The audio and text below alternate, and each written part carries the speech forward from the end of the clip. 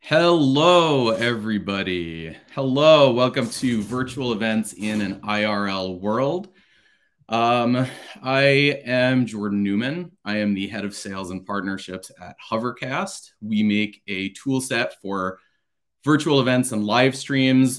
Basically, we let you build interactive graphics like fundraising meters and other cool stuff. It connects to ActBlue. Our technology has powered events for Bernie Sanders, AOC, a whole bunch of state parties, including every one of the panelists who are here. The panelists for this session are pretty incredible. They have powered some truly head-turning moments in virtual events, from Bernie Sanders' pre-New Hampshire rally with the Strokes to the Wisdom's Princess Bride reunion. Basically, we saw an emergence of a whole new category of digital engagement that was built by the people on this panel. They know what works, what doesn't, how to promote events, how to maximize participation during an event. Speaking of which, I will be asking some questions of my own, but we will also be checking the chat throughout. So please chime in, help guide the conversation. And sometimes it's hard to hype yourself up while you're introducing yourself without sounding like a jerk. So I'm gonna give them a hand to introduce the panel. I'm gonna hype up our panelists because I want you to know how incredible they are. So with that, Shasti Conrad. Shasti was the director of surrogates for Bernie Sanders in 2020. She's currently the chair of the King County Democrats. She has thrown some incredible virtual events. Two of her virtual fundraisers, Lift Every Voice and Elect Black Women, the Pre-Funk Party. They won Polly Awards this year for Best Fundraiser. And that's because they were spectacular. She has a great sense of what works, how to draw a crowd virtually, and how to create events in partnership with organizations like Color of Change, Higher Heights PAC, Collective PAC, and Control Z. Chuck Engel is the digital media director for the Wisconsin Democratic Party, otherwise known as the Democratic Party of Wisconsin. His team has put together some of the most successful and buzziest virtual fundraisers of all time. The DPW's Princess Bride reunion raised over $4 million and earned a spot as a finalist for Adweek's Ad of the Year category. Chuck can speak to what it takes to put these sorts of reunion and script reading events together, market them, and maximize how much they raise. And then our third panelist is Albert Negretti, who is a top shelf producer for ACT TV. ACT TV runs live video productions for some of the biggest names in progressive politics. They've streamed rallies for Bernie Sanders. They've produced events for Pramila Jayapal, Indivisible, and a conference that you may have heard of called Netroots Nation. Okay, so here we are. We're at a conference that was going to be in person and is now virtual. And we've had to shift from IRL to virtual for a lot of events. And a lot of times we think of what the trade-offs are that come with that. But I want to start on more of a positive note. So Shasti, what's something that works better in a virtual environment? Well, I mean, I think definitely accessibility and in all the ways, meaning that, look, we all are in different parts of the country right now and we're able to have this conversation. And then, you also are able to have, ASL interpretation. You can have transcription. You can have language translation. There's all kinds of really cool ways that you can engage people who oftentimes aren't able to, go to things in person for a variety of reasons. And that is something that I think we should absolutely keep and as we move forward, no matter what happens with this pandemic. I really hope that we keep those a part of these events.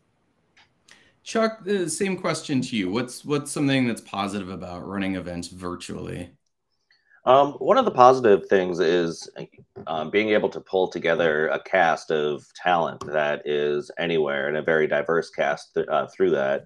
I think of the one example. We did a comedy event last cycle that we were able to bring in Will Forte to do a live thing, and he was on location in Australia. And halfway around the world, getting up. I forget if he was getting up early or late for us, But yeah, it was just being able to like get him, have him involved was a big part of the comedy event that we did last cycle. Yeah, and just being able to like Shasti said, like bring more people in terms of an audience. It's more accessible. There's more ways to interpret.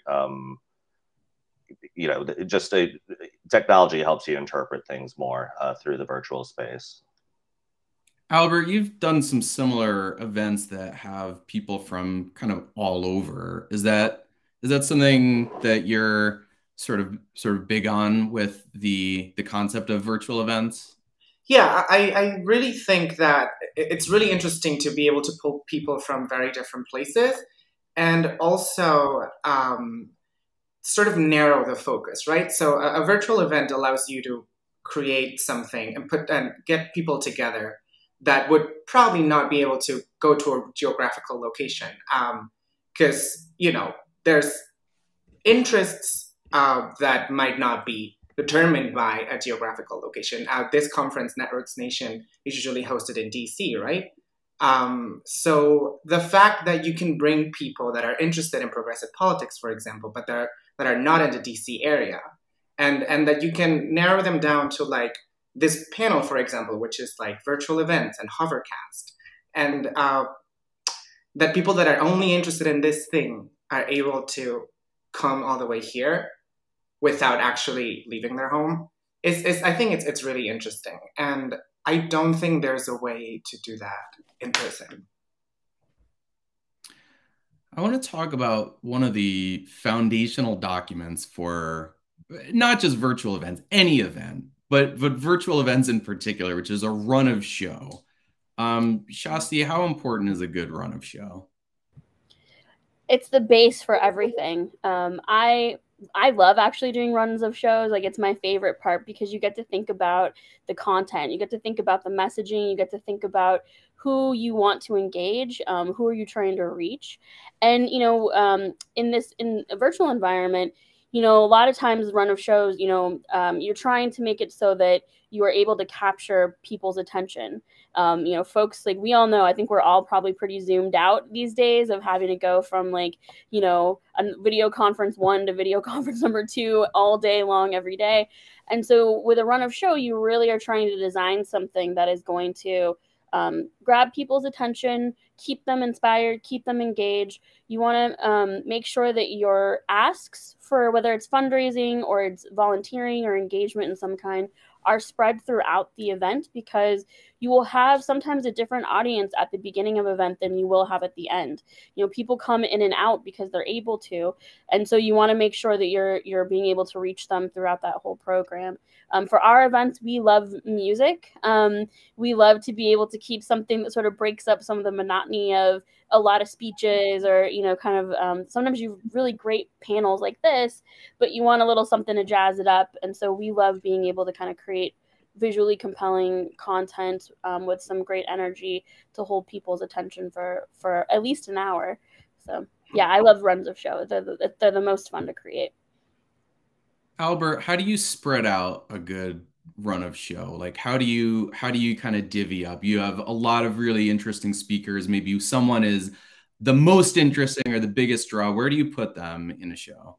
Well, there's no one answer, and it's definitely it's like the secret sauce of all of this, right? I remember going on the Bernie campaign when it was like before COVID, when it was on the ground. And the way these events are designed was basically everything was building up to the big speech of Bernie Sanders at the end, right? And like all these speakers were sort of like introducing and warming up the audience.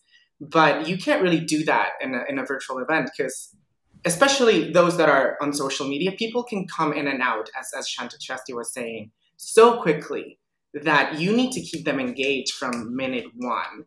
So you need to sort of spread out the most important moments or characters of the event, and make sure that you honor, the people in between as well. And it's really complicated, but I would say that the sort of gradual build up scheme that works in physical events is just not. not like the way you do it in the virtual. It has to be more like little peaks here and there and there and there. And I like a lot what Chastity was saying about introducing music to sort of like break the monotony and keep the audience engaged, because like music does play really well on, you know, social media and the videos, and it's like visually very interesting. It's also very challenging because all the copyright stuff, right? Like you need to needs to be original music and cleared and all these things. But yeah, definitely you have to introduce new elements to keep the people there, because they can leave so quickly. So, and Chuck, if you ultimately are holding an event that's centered on sort of like an action that you want the audience to take, a call to action, how do you incorporate that? Like, who do you have as part of the show who's making that ask? Yeah, something we do is we've started to utilize our chair, Ben Wickler, who's just a very talented and charismatic guy, as kind of a host. And if not him, you know, someone else. You know, the Princess Bride event had a host, and we you know, we basically script in the ask right up front. You know, we make it very clear like what this is for, kind of make our mission statement, like, you know, kind of like our opening pitch, and then we kind of turn it over to the talented cast. That's kind of how we have really like baked in the, you know, the purpose. And then we bring it up again like throughout the run of show. We'll have, you know, special guests like Governor Evers popping up all of a sudden, and, you know, making just kind of the, you know, the pitch and like the purpose clear all over again. So let's talk about those goals. Do you? I'll go to Albert. Like, do you go in with any specific goals about fundraising? Do you kind of like anchor an event around an ask in concept? Yes, and obviously that depends on the campaign and what it is, right? Sometimes it's raising this X amount of money, and sometimes it's, you know, getting engagement here and there. And when a client comes and you know, wants to get something, we try to like, you know, give them advice on which is the best way to honor this request. Yes, for example, for fundraising, I think it's important to have a goal. And also a realistic one, because, you know, especially if you have it on screen, and we've had it in the past actually with Hovercast, you want to make sure that you reach it, or you almost reach it, right? Because like I don't think it looks nice if you have like a super unrealistic goal and then nobody reaches it. Like I think it's part of our job as producers to also give realistic expectations to the clients, and they can and see like if their goals are not achievable. But like in general, we have a lot of tools to help them reach the goals that they want, and yeah, we're here to solve problems. I would just very quickly add, it could be super fun when you can celebrate a goal hitting its mark. So, you know, you can do like really fun things with a meter celebration. I know with some of the events that we had with Chuck and Shasti, we had like really interesting shaped meters, and, you know, like kind of wild. I think there was, for a Happy Days reunion, there was a milkshake meter. There's there's a lot, and a cheese meter for one of them. So that can definitely be like a joyful event, and it's like a dopamine release that you definitely want to include, and everyone feels better about the event when you can do something like that. Someone was about to jump in before about yeah. I was just going to say, yeah, I mean, on the fundraising part, and yeah, Jordan, Hovercast is so excellent at creating these like really fun sort of fundraising thermometer types, you know, and you do really individualize it to the different projects, which was so great. For our Lift Every Voice one, you did a music scale that had the notes for the beginning of Lift Every Voice. And but yeah, I mean, I think, you know, we as the sort of, you know, producers for the event will kind of help manage for the client. Like, let's set a realistic goal that we will definitely hit, so that people get really excited and feel like they've accomplished something, and then ask them to like, let's hit the next goal. And Chuck can probably talk about, I know there are a couple of events that they did where it was like there were special prizes or additional things that would happen if you hit those goals. But I think you sort of precede some of it. Some of that money comes in before the actual day of the event so that you have a sort of sense of what that base is. And then, you can try to encourage to raise during the event. We also always tell clients, like, we love to produce content that can be, that's like shorter, almost like an ad type of content that can be used for after the event to be able to help promote what we just did, help to fundraise off of it. Sometimes you do a highlights reel from the event that then you can use for further fundraising beyond it. One of the nice things about doing events in a virtual world is that you can create content that can live beyond that one particular moment, and that definitely helps with fundraising. And then really quick, I see in the chat some of my Northwest friends, so I just want to say hi, everybody. I can't chat back at you, but I see you and appreciate you. Thank you. That's such a good point about the afterlife of a live event. Chuck, you all have done some like really interesting things after an event has taken place. Like, how much did you say the Princess Bride has raised after the event ended? Oh boy, I don't have that figure handy, but I mean it has, it created such a buzz, that event. It was such a unique thing that we were able to remarket watching the replay of it. And that became a whole thing, and that became very like grassroots level, donate any amount to watch the replay sort of circumstance. And also within the planning, our communications team is working these events also. They're, we wound up in this position where we were pitching entertainment stories to people, and our political staff was never in that position before, but it was a lot of fun. And afterwards we were able to, with the celebrities that we were working with, we were able to like get them like Today Show spots and like morning show things to, once again, like, get up in front of eyeballs and reiterate the mission and talk about, what they were doing with the Wisconsin Democrats. And, all of that just like, perpetuates the buzz. And yeah, being able to have somewhat of an all hands on deck situation with your live event, if you're going to invest the time in it, it can really pay dividends. I mean, it definitely makes things easy when you have a like sort of a seminal moment taking place. So not everyone who's watching is going to have access to top tier talent, but there are certainly scales of how big an event is and how big an event has to be for something that's more regional or down ballot. But I mean, let's talk about the talent recruitment portion of this. And Chuck, just to stay on you for a quick sec here, can you talk about the genesis of some of these, sort of building on the relationships that already existed or the natural kind of tie-ins to Wisconsin? Yeah, so Wisconsin is lucky enough to have a few notable celebrities, including Mark Ruffalo and Bradley Whitford. And these folks are, very engaged in our cause. So we're able to leverage those relationships to, bigger things. We also worked with, some consultants who specialize in, just like connecting, people of like certain statures, celebrities, things like that, to causes that they're passionate about, and helping them, kind of just put their money towards, and if not their money, their time and their labor and their effort towards like helping to support these causes.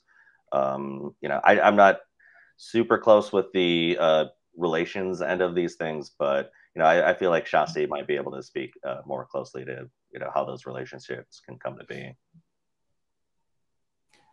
Yeah, take it away, Shasti.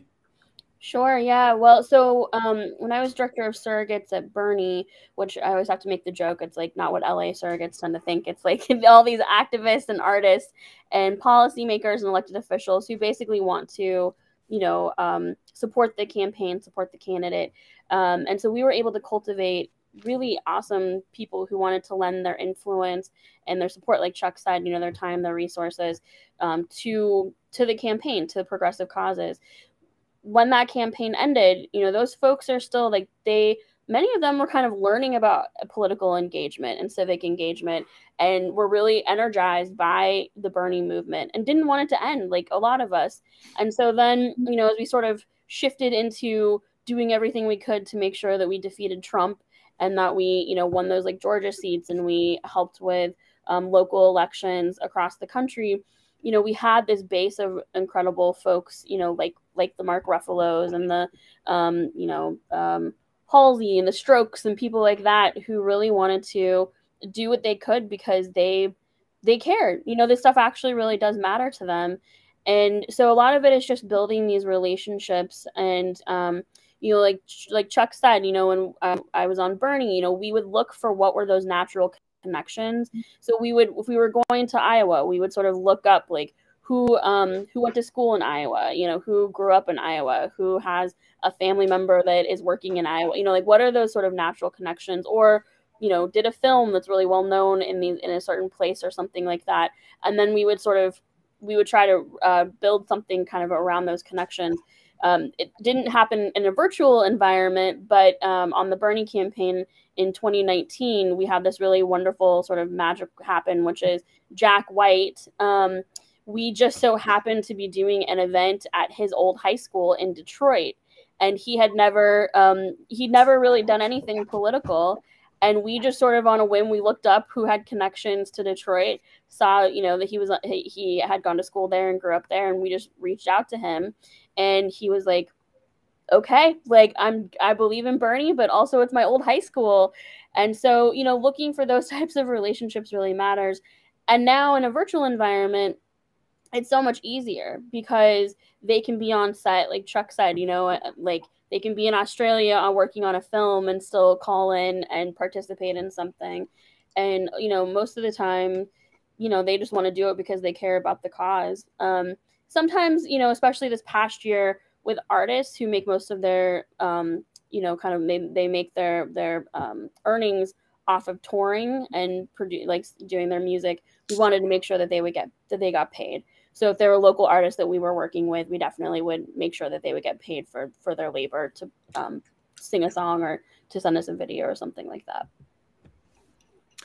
So it's interesting when we're talking about kind of like how to source talent, because so much of it is about like the draw of getting eyeballs in the first place. It's not only the content of the show, but it's a marketing tactic. And Albert, I was hoping you could speak to some of the ways that you can crowd build, that you can build a crowd with social media tactics, with sort of community building, all that sort of stuff that I know you've been great at. So I think that there's like a balance between the audience that your talent attracts, right? And that's why having big names is important. And the audience that you can build by just creating coalitions and like establishing relationships with activists or groups that have similar interests to yours. And ultimately, it's this sort of symbiosis between the people that want to be heard and the people that want to have content, so their messages are also heard. That builds this bigger audience, right? And like, for example, Facebook has this beautiful tool that's called cross-posting, where you can establish relationships with other pages. And then when you post an event or a stream or whatever, it goes automatically to all of their audience as well. There's other ways you can have celebrities repost things, or like cut little pieces of your event and then make the speakers or whoever is interested in like that particular topic that this segment of the event was about to share it. It's really about making sure that you serve the interest of the cause and of everyone that's involved in the cause. Because, for example, I see here in the chat that like the question was, how do you get big names to donate their time to your cause, right? I would not say donate really, because like it's a mutually beneficial relationship here. The big names or names of any size get a platform and a chance to push their cause forward, and you get, you know, all this audience that this big name attracts. So they're just as interested in pushing and participating in an event that they care about. It's really all about finding the right match, right? Because you know, you're not gonna ask Bernie Sanders to do something about oil, for example, right? Like you need you need to find the right quote unquote celebrities for your event, and if you match the right audience with the right celebrities, then the relationship is going to be there. There's no big secret. And our host disappeared. I went to unmute and I did the video one instead. I'm such a doofus. Okay. Shasi, I wanted to kick it over to you. I know you've done some really interesting things with, I think what Albert was talking about, cross-posting in particular, but sort of using social media to your advantage when it comes to live. Yeah, so the concert that we did last year, Lift Every Voice, which was to benefit organizations that were particularly focused on turning out Black voters. You know, we were putting a program together that featured sort of soul R&B singers like Patti LaBelle, Shaka Khan, BB Winans, people like that. And so one of the asks that we made for, like, not only will you participate in the program, but will you cross post on your social media channels and, you know, share our event? And that was really like one of the biggest ways that we built an audience. We cross post with Patti LaBelle, Shaka Khan, and Jason Mraz. And just by them sharing it, you know, they have millions and millions of followers. And so by cross posting, then it appears and it's like, hey, check this out right now. And suddenly, you know, you have a bunch of eyes on your event because of that cross posting. And I do think what Albert was saying is right on about like making sure that it's the right fit. And sometimes, you know, you think that like the biggest star is going to be what draws in, but it's like if you're trying to reach a particular audience, sometimes it's a TikTok star, you know, sometimes it's like a local elected official or local activist that really gets that particular audience really jazzed, and, you know, they have the sort of right pull for whatever cause or candidate that you're trying to build an audience for. That's a great point. Also, I've seen measurement of how well each of the influencers are bringing in causes, and you can do that with link tagging on the social posts to make sure that each person has a unique, you know, whatever it is, like a modifier on the URL. So there are some cool ways to do that, and it's not always what you expect, like what Shasti was saying there. Chuck, I know I've been really impressed with the sort of advertising that your team has done in the run up to some of the virtual events. Could you speak a little bit about that, how you generate the content for the ads, what you sort of look for and in targeting, and yeah, how that all you know, makes the event better? Yeah, it's really it's part of our workflow from the beginning is, you know, setting up a brand for the event, like number one, and then an ActBlue contribution page where people can get access or get tickets to the event, and everything, you know, drives back to that ActBlue page for the event. We work with the people who will be working with on the live event, whoever is going to be, you know, our talent for the event, to do direct-to-camera videos. And we target on Facebook, and we do a mix of, like, you know, targeting to people who are interested in, you know, like just like Patton Oswalt, like other things like he was into, or, you know, other things he appeared in. And then also, you know, just our core, you know, grassroots supporters. And we do lookalike audiences with, you know, big names like Bernie Sanders, Elizabeth Warren, like, you know, whatever Facebook will allow us to do. And it's kind of like in terms of targeting, it's that's kind of like the foundation of it. And it's just a matter of like how much content can we generate within the lead up of the event, and just talk about it that way. And additionally, we have our communications team like putting out press releases about the event and really like trying to work with media to earn a little bit of attention for the event as well. I'm cracking up at the comment that just came in about Stephanie's famous cousin. Very curious who it is, but you don't have to tell us. Yeah, it's Shasi. I know that you've sort of like made specific outreach to various influencers. When has that panned out? When it's just sort of like random outreach? Yeah, I was going to say one of the things that, was a change in the last cycle than how I remember campaigns previously, is that so much of outreach can really happen through Twitter and these relationships can build. Whereas like, the old days, you have to go through an agent and a publicist, and you have to do all of these things to be able to get to talent. And now, a lot of people have open DMs and they will actually respond. So it was actually our social media director, Georgia Park, on the Bernie campaign, who Ariana Grande was putting out a new album and sort of said something. I can't remember the name of the song, but it was something that was sort of like, what do you want? What do you need kind of thing. And Georgia, as Bernie, with the Bernie official account, sort of replied and was like, Medicare for all. And it kicked off this kind of funny, back and forth between the Bernie account and Ariana Grande. And that was enough for then, her manager to get in touch, and we got in touch with her team and sort of said, like, we'd love to make something happen. Wouldn't it be fun to do something with Bernie and Ariana? And it was the night before the debate in Atlanta, and she was doing a big concert. And so we brought Bernie in to go to her show, meet her backstage.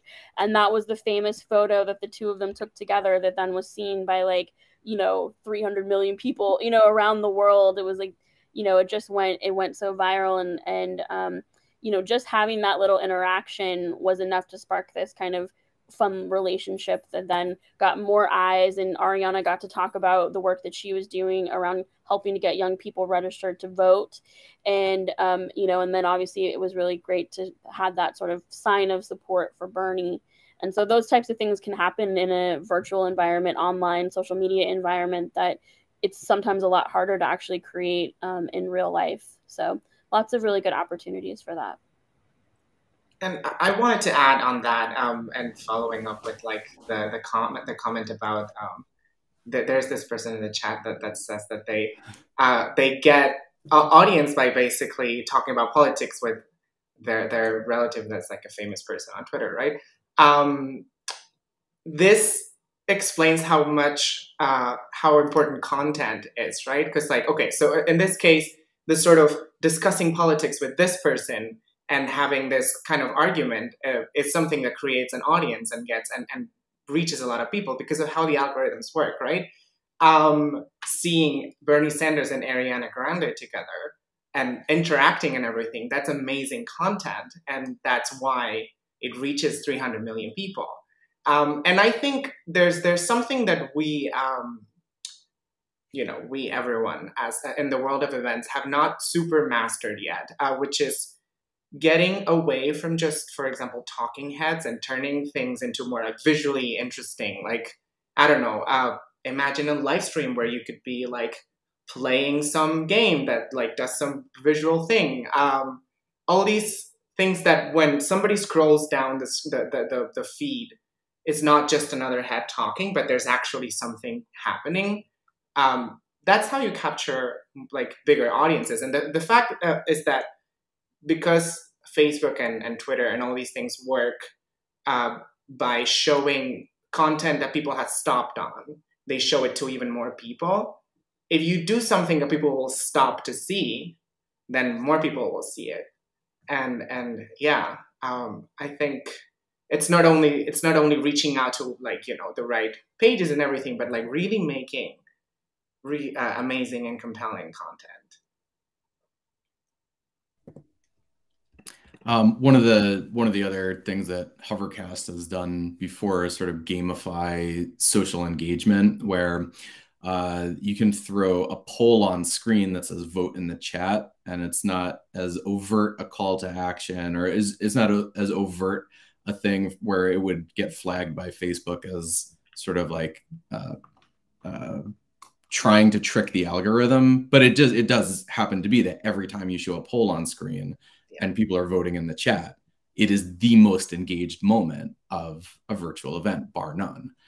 So it really is a good way to get people to, lean forward a little bit. And you can do that without the technology for it. You can really just ask people questions and say, engage in the chat. And that will, as soon as you enter any sort of text onto a post where there's a video, you're just more likely to be sticking around because you've got some skin in the game. It's a cool little tactic that you can feel free to employ. I have a question, and this is we're gonna make our way around to everybody, but what department does a virtual event live in? Chuck, you're in the digital realm, but it's, you're talking about fundraising, you're talking about comms. Like, who owns this and who should own it? Yeah, it starts in the digital team. It starts in digital, but I mean, we're working. I've said it already. It's a all hands on deck situation. Like, it's digital's project, but we have finance involved in it. We have our comms team helping, earn media around it, and then like make sure it, perpetuates. And everyone from the executive director on down is kind of involved in it to a certain extent. And that really has helped make it a quality event. And we've been in circumstances where we're working with others to write a run of show or writing it completely in house. And like last cycle, our finance director was working on the run of show with people. It really just I'm not even sure how that happened, but it happened. And yeah, it really it lives with digital, but it really takes over our whole organization. And I think like that's what makes it successful. Shasti, I want to get your take on this too, and also think about it in terms of like, how would you sell this up in an organization that hasn't done an event like this before? Yeah, definitely. I mean, Chuck's right on, which is it really does like touch kind of like every part of a typical like either campaign or organizations, kind of different departments. I when I was in the Bernie world, I was a surrogate instructor, and so a lot of it would come from like the talent ideas, or from the states would ask for something. Now I operate as a sort of consultant for different clients on these different projects, and sometimes it's especially in this past year with the pandemic and everything, it's like people are used to doing like their annual gala, and it was a lot of like, oh no, we can't do our typical like salmon dinner, gala event that raises what we need for the the next year's operating budget. What can we do? How do we do that in a virtual environment?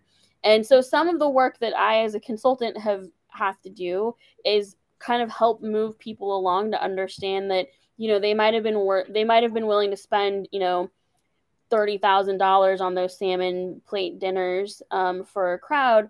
Well, you still do need to pay people well to produce a virtual event. You want it to be compelling content. That takes, speakers and talent. It takes a producer like myself to help do that outreach to bring people together. You need to pay someone who can help with the fundraising. You need to pay, Hovercast to be the platform to do that. You need to pay a video crew to be able to produce really great content. Like, there are these different pieces, and it's actually worth the money to make that investment. There's a greater ROI when it's great content. And like we talked about earlier, content that you can use after the event later on throughout the year and get that sort of double, triple tap from it. And so, yeah, that's been part of the work, is trying to teach people to understand that this is actually worth the investment of a good team to be able to produce something really special. And Albert, I want to kick it over to you as well. And something that you might have kind of a unique perspective in is resistance or risk aversion in the organizations that you work with? Like what are some of the, you had mentioned some like kind of cool tactics, like neat, innovative tactics that you would want to push. Where do you see the pushback, and how do you sort of try to sell that up in an organization that you're working with? Well, organizations ultimately want results, right? So it's really hard to sell something that's new, that's different, that is not proven to be successful, right? And I would say that ultimately it comes down to like creating this trust relationship with the client. And if we offer them something that's like very cool and interesting, and they know that when we come up with crazy ideas, we deliver and they turn out to be cool, then they are more keen to helping. But it's true that it also can grow very easily, and you need to sort of narrow down what the events can be. And I can get super worked up and have amazing ideas and be like, oh yeah, we could do this and that and that. But then ultimately there needs to be some grounding, and the person that I can talk to with the client, they can be very interested, but they will have to report to somebody in the finance department, for example, that will only want to pay for this, this, and this. So there's always this sort of fight between the more creative, crazy side, let's do something amazing, and the more like, let's be realistic, let's like make sure that we don't risk too many things. And yeah, I mean, same thing happens for movies and for real life events too, right? Like I'm sure that not every event needs a chocolate fountain, but some people want to pay for a chocolate fountain and some people don't. So, and I don't know what return on investment a chocolate fountain has. So exactly. So when you don't know how good something is going to go, you have clients that are happier to take risks, and you have clients that are just not. And it's just a relationship. That's a great point. All right, so join me in a fantasy, a hopeful fantasy, where we live in a world where Netroots Nation isn't turned to a virtual event, where we can have these in-person events in the same way that we used to February, March of 2020. Where does virtual programming fit into all of that? Shasti, are you still going to be doing virtual events, and how would you decide what is virtual and what is in person?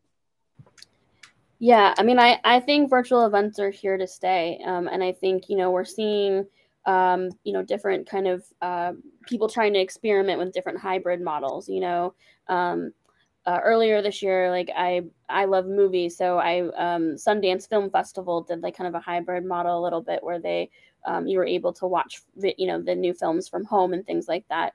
And I think, as we do get back to maybe bigger like music festivals and things like that, there will be an opportunity to be able to watch from home, and be able to see what's live, where people who are more comfortable being in larger crowds can be there in person, but people who aren't, or live across the country and I can't physically be there, are going to be able to participate. And so I think there's a really cool opportunity we have to think outside of the box, like think about different ways to be able to engage, different ways to sort of do relationship building as well. I'm the chair of our county party out here in Washington State. And, we have an executive board of about 70 people. And, before the pandemic, we would have monthly in-person meetings where, the county is quite big. So, a lot of people would have to drive a full hour to get to that meeting to be able to make it once a month. Now we've just decided actually we have better engagement.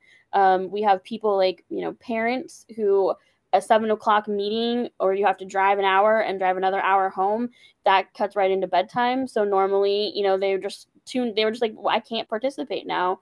Now those folks are able to join, they're able to contribute. We have elderly folks who now are more comfortable with you know, being able to just hop online, or, you know, folks with disabilities. And that's something that, like, I wouldn't want to give up at all. And so, you know, there's definitely the in-person part of it that we miss, the socializing, the, you know, the meeting after a meeting where you go out for a beer. And I think, you know, moving forward, we'll probably do larger, you know, like social events, maybe once a year or quarterly. But for the sort of more regular business that can happen online, we're definitely sticking with that. And I want to add to that also in these 2 years of pandemic, the technology to accommodate hybrid events has gotten so much better.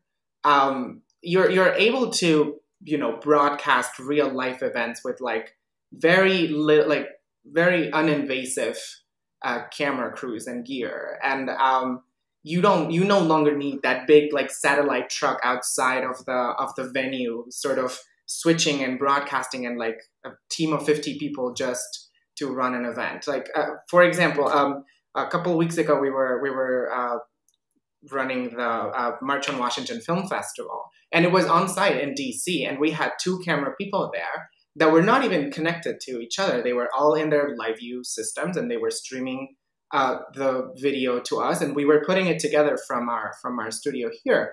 So and also their cameras were also feeding the monitors inside of the event. So we were able to sort of put together a hybrid event, right, and feed content to an audience online without really disturbing what was happening in the venue. And I think this was just not that easy before COVID, and like people would just not put effort in making content online because they were just all about the in-person event.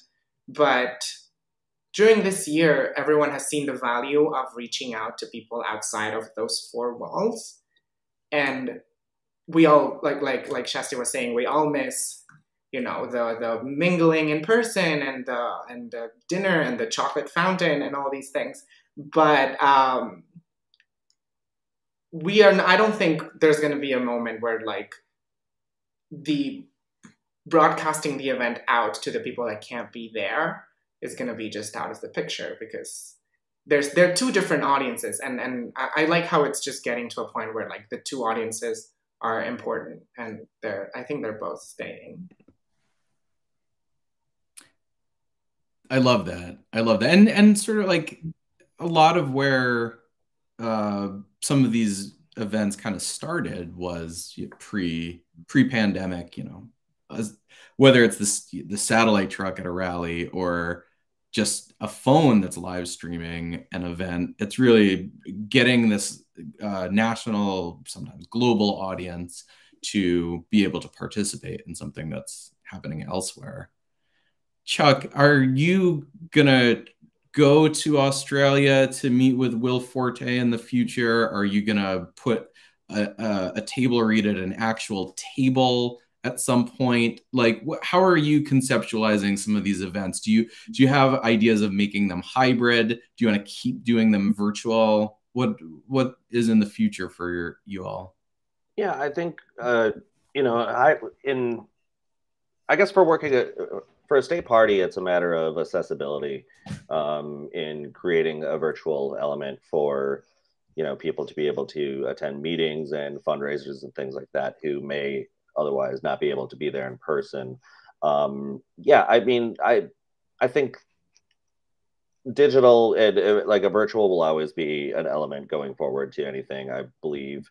Our next event that we're planning for November will be basically all virtual, like connecting people from across the country and across the world again into one thing. But I really, you know, hope in the future that we will be, you know, bringing actual people together. There will be a more in-person, a more interactive element to things. I'm thinking ahead to our next big fundraiser and how, you know, we'll like our next in-person thing, hoping to have like a camera crew covering it and create like a dial-in or, you know, Zoom element to as a tier, like, you know, as a fundraising tier. So yeah, I mean, it's we're all eager to get back to that chocolate fountain. I'm so eager to do it. So, yeah, I think everything's here to stay. I want a seafood tower. That's Ooh. what I want. Yeah, or the nacho fountain is really good too. That's Oh. yeah. Let's talk about some stuff that maybe hasn't worked as well as we would have hoped. And we can make this as anonymous as we want. I know like some of us deal with client-facing stuff, but what are some swings and misses that you sort of had learnings from? And Albert, I'll start with you.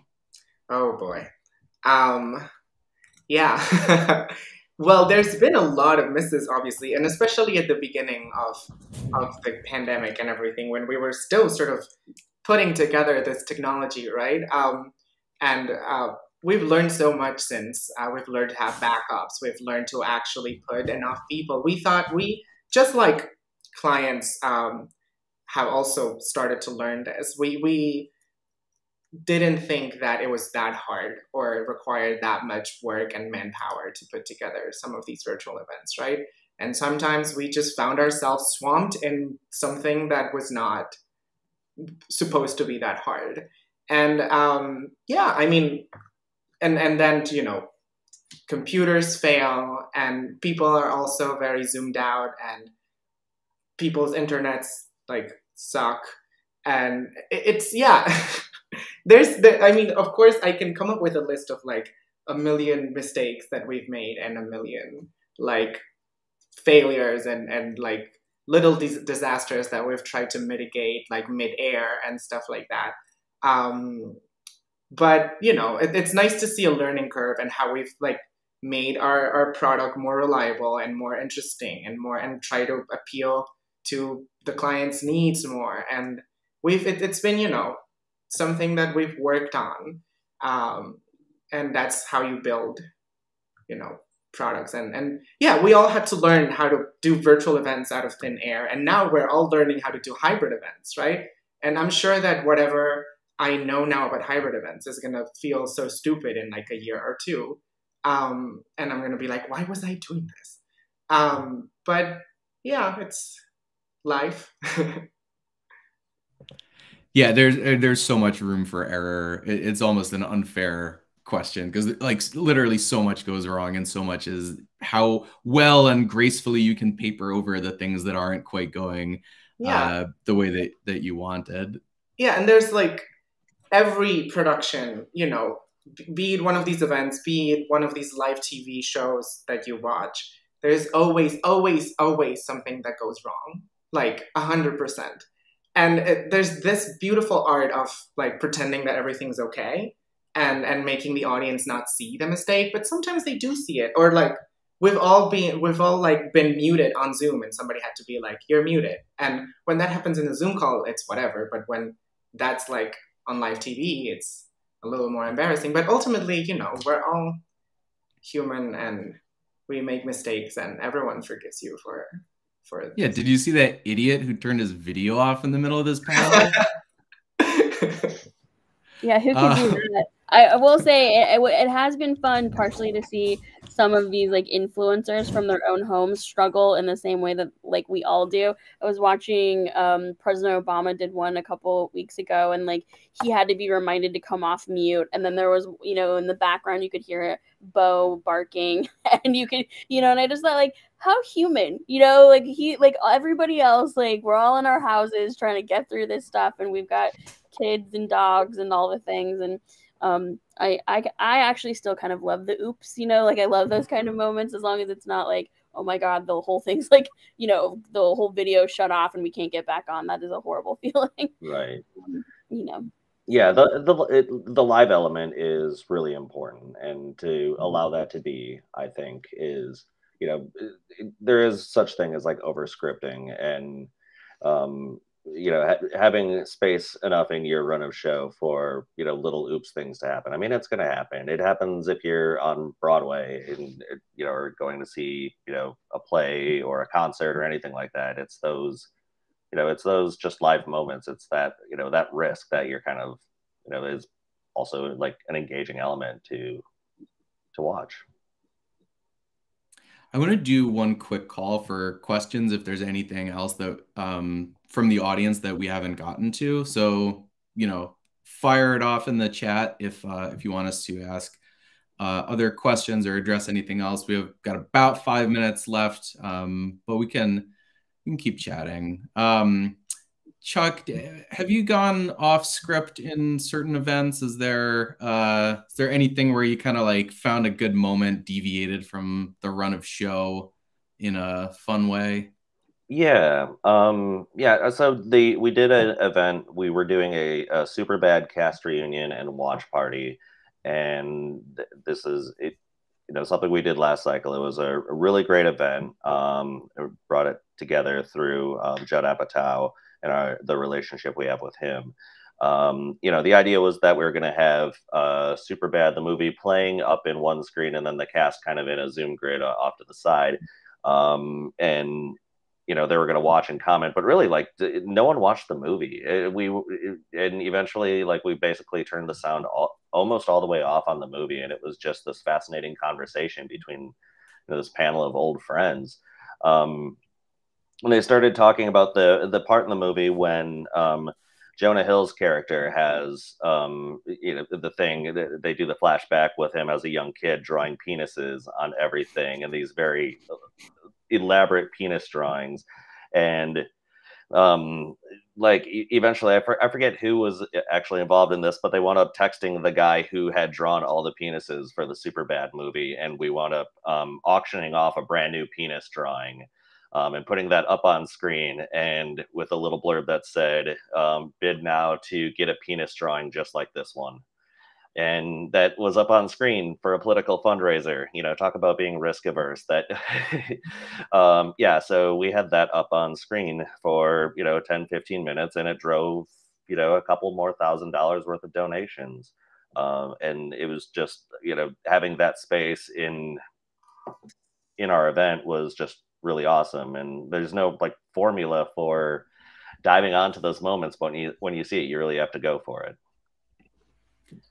I think that story is amazing, and I try to get Chuck to tell that whenever we are around any people. But yeah, I just add super fun if you can add some sort of reward for the audience. There's if we hit our goal, this will happen. So there were instances where the Hamilton event, 2 cast members switched costumes if they hit the goal, and that helped raise another $20,000. So it can be super cool. I saw we had a question from Rachel. Shasti, do you want to take that? Sure. Yeah.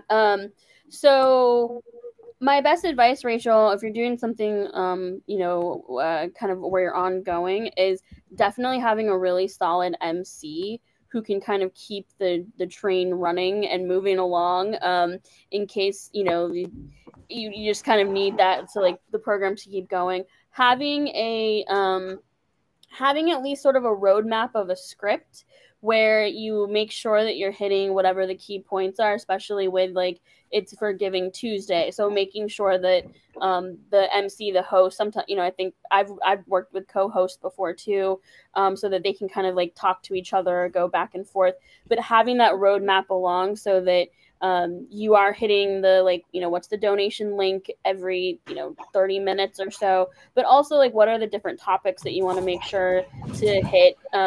If you have any pre-staged content that that you want to make sure that you get out there to fill those couple of hours, and then do a run through. It doesn't need to be, you don't need to do, you can do it in a Zoom as a run through, but just kind of having people get comfortable, and kind of being oh yeah, remember that story? Remember Chuck tell the penis story? Having that kind of practice actually really does make a difference.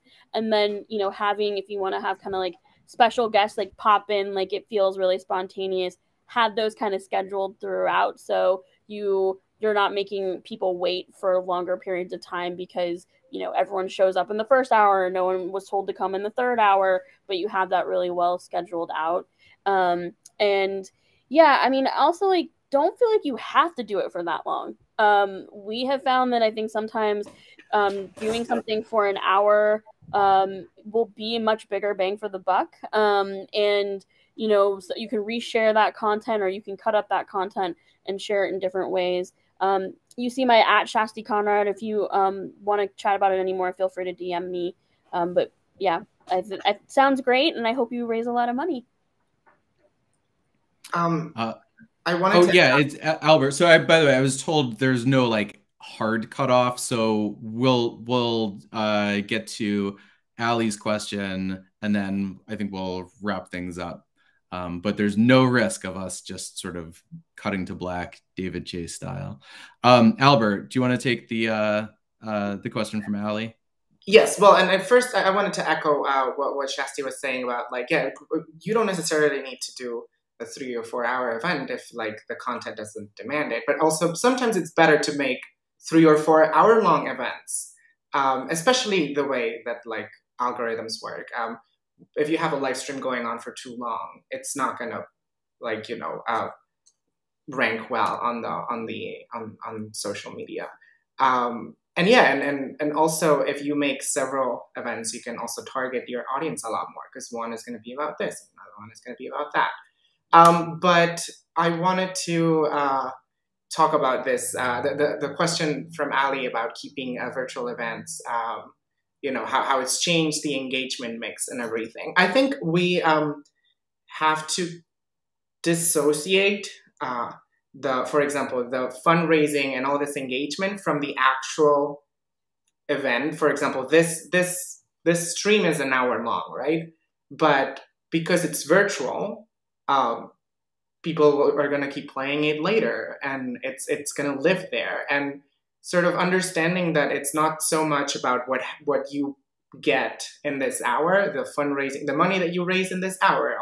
It's really about how it lives longer on the internet, and how you exploit it, and how you extract the content and, like, you know, segment it to like reach more people later on. And it's a little bit what Netflix does with its series and movies. They're not all just economically viable with the first month where everyone's watching them. They all bank on leaving it there forever, and it'll always, you know, keep making them their money. It doesn't really cost them much to keep it up there. So yeah, I think you just have to understand that there's a limited amount of results that you're going to get during the actual hour-long or 3-hour-long live stream, but that it's going to live there, and that you have to find ways to keep extracting content from this thing you created. Yeah. I don't know if I responded much, I think. If anyone wants to. I think you responded just great. Someone had brought up, we did a rehearsal session, and I think someone there brought up the shape of the audience over time. Does anyone remember what that is? It's like a spoon shape, or it was... I forget the word, but it's true. It's definitely like there's a peak at the beginning, and then it's sort of the long tail is how they call it on you know, yeah, Netflix and these things. Basically, you have a big peak at the beginning because it ranks high in the algorithms, but then it lives long, and that tail is like never ending because it can stay up for years.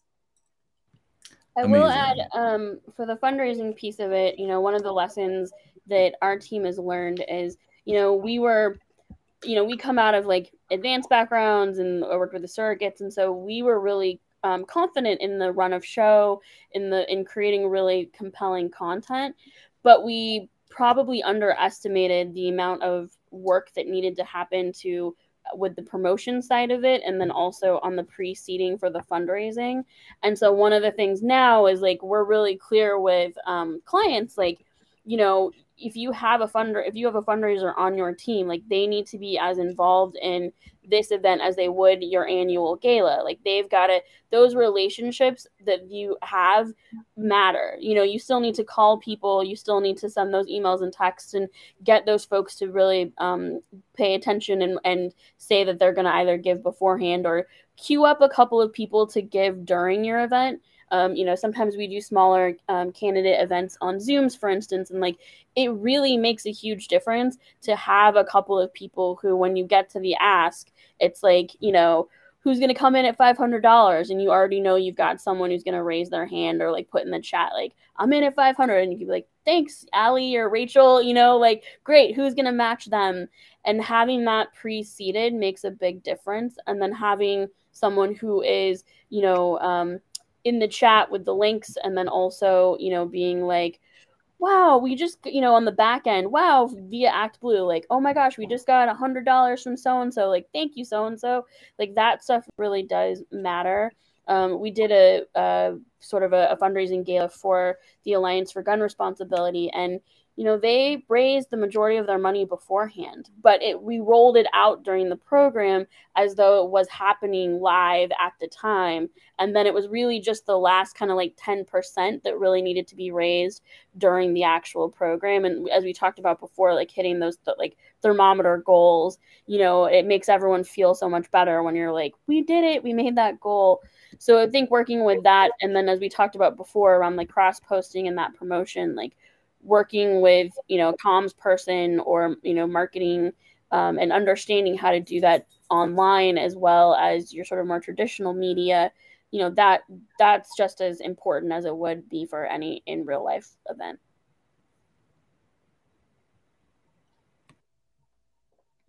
Nice. I think all of that is super smart advice, especially the like being a little bit liberal with how you are sharing fundraising momentum about what you already know is coming in, and using that as ways to kind of create energy during the event. I think that can be super smart, and I think that can make the atmosphere feel really energized. All right, we're 6 minutes over. We could probably talk all day about this, and I think all of us are more than happy to continue chatting. So Shasti, you already gave a shout out to adding you and sort of getting in touch on social. I'll throw my email up on the screen. Jordan at hovercast.com. Happy to talk with anybody who is looking to do this. I don't know, any plugs, any shout outs from Chuck, Albert, that you want to give as a parting note? Well, I'm always happy to respond emails and help. Albert at act.tv, and you can reach out to our organization, and we have tons of people that can help put together these virtual and hybrid events. Yep, I just put my contacts up on the screen. I'm Chuck on Twitter, and Chuck at wisdoms.org if you want to reach out to me. I'm happy to answer any questions about live streaming. Well, very cool. I'm just having fun over here. Okay. With that, I'm sorry. We'll let our moderator go. Thank you so much for joining us, and we'll talk at the next one in person, maybe. Looking forward to it. Bye, all. Thanks, Netroots.